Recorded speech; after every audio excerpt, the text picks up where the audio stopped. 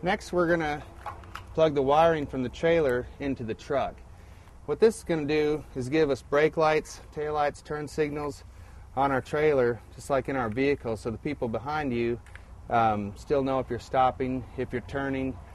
It's just a safety precaution, and as far as I know, you have to have lights on your trailer in every state. This is the type of plug we're going to use. This is a plug that's set up for not only lights, but also trailer brakes. And this is where we have the plug-in mounted to the vehicle. You just, on the top of this, there's a raised slot, and in here, that's on top.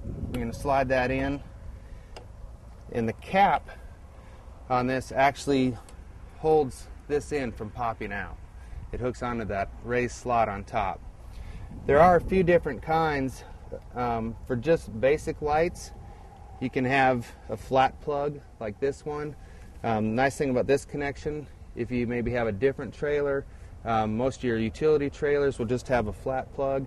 You can still use the same connection there.